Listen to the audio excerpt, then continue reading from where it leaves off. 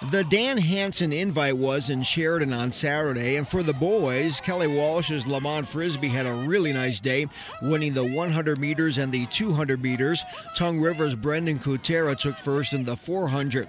We had three different guys win the distance races. Preston Gromer of Kelly Walsh won the 800. The 1600-meter winner was Sheridan's Jared McCafferty, while Matt Parker of Spearfish, South Dakota, took the 3200, with Josh Martin of Kelly Walsh second in that event.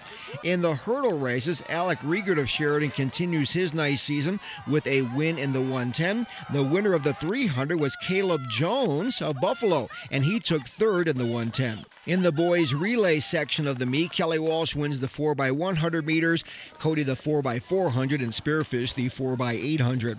In the field events, Brady Erickson of Cody is having a solid season. He picks up a win in the long jump. The triple jump winner was Brennan Kutera of Tongue River, while Sage Coventry of Kelly Walsh takes the high jump.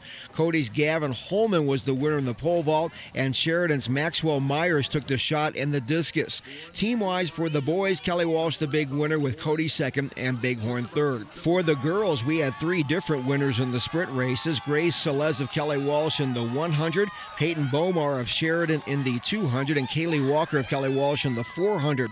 Sheridan's Laura Alec had a really good meet, again taking first in the 800 and the 1600.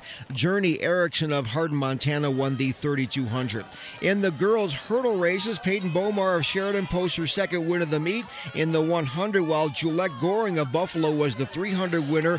Goring took second in the 100 hurdle race.